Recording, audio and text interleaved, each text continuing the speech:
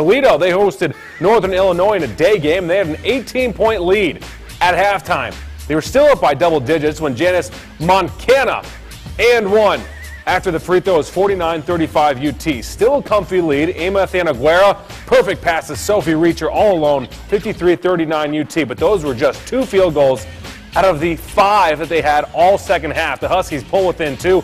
Allie Lehman, jumper, 70-68 now. An 18-point lead down to 2. Just like that. Under a minute to play, the senior Andola Dorch comes up big, and the Rockets hold on, 73-71.